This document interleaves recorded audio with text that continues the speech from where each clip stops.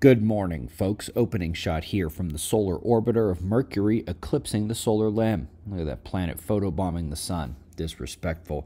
Anyway, folks, the CME impact that began yesterday morning still has not stopped. We've got updates on that and more solar activity.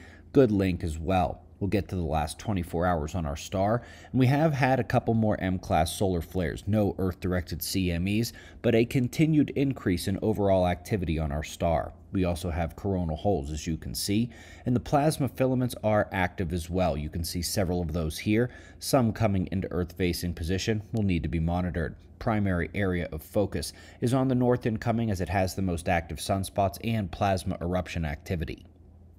So here's the solar wind, and you can see that indeed this CME impact has continued in an extended duration impact. This is actually a very good thing because it means the impact effects are lower. The KP index is climbing this morning as the secondary components impact, and despite the underwhelming totality of the CME event, we have seen several items of interest like the factory explosion in Ohio. There was an uptick in electrical fires and system glitches yesterday.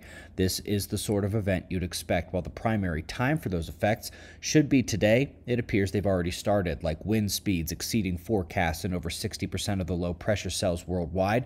We also had a seismic uptick. Hopefully this is all there will be, especially in Turkey, where they could honestly use a break. Top story from the journals today hits the pre-earthquake electrical activity in the atmosphere above the 2008 Alaska quake. This is covered in detail in Chapter 7 of Weatherman's Guide to the Sun. Conceptually, big quakes give themselves away beforehand. By the way, do you know how many ambassadors and emissaries from the West left Turkey right before their big earthquake 2 weeks ago? Probably just a coincidence. Anyway, grab your tickets to our upcoming live in-person events at the link below the video. South Carolina is sold out again. San Jose is close as well, just 4 spots left at that one. Don't forget to check out our store as well. Limited time to grab those soon-to-be retired items. All links are found below the video in the description box. We greatly appreciate your support. Subscribe, and we'll do this all again tomorrow, right here, but right now at 6 a.m. in the new Valley of the Sun. Eyes open, no fear. Be safe, everyone.